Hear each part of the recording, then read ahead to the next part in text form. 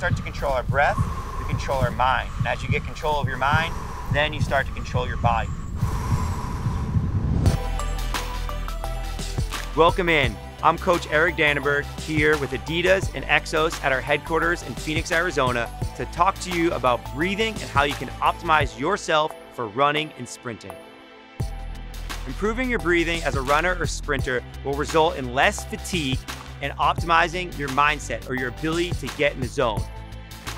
Starting off regarding distance running and breathing, the first technique is just to start by bringing awareness to your breath. While you're out there on your run, can you slow your breath down but maintain the same cadence, the same pace? That's improving your efficiency. Now, if you really want to take it to the next level, it's going to be nasal breathing only. And I want you to think of this.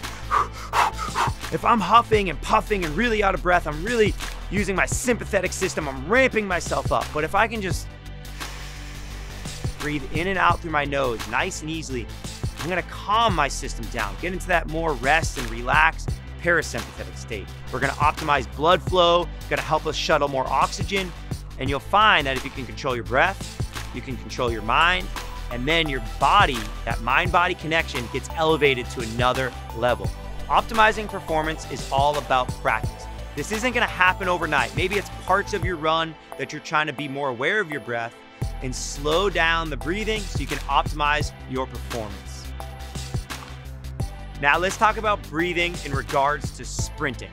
For the sprint, we're gonna talk about those short sprints, in particular probably a 40-yard sprint. Think of that start as the hardest part. Just like the bottom of a squat, you're gonna have a lot of tension. It's the hardest part. We're gonna take a big breath in to brace.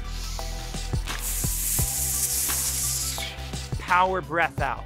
From there, I'm gonna wanna see that nice relaxed sprinter's cheeks, nice relaxed rhythm. Simply focus at the start with the power breath and then let the mind and body do their thing as you finish on through.